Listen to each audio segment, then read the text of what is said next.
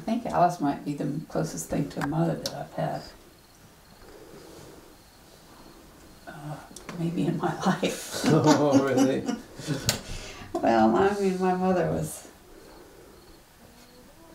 you know, we got along all right, but I don't think she didn't feel like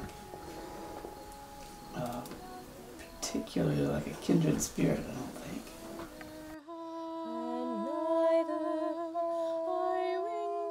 The first time I met her was at a sing that you're going to go to tomorrow night, and I just met her, shook her hand, and liked what she did, and then I signed up for her newsletter.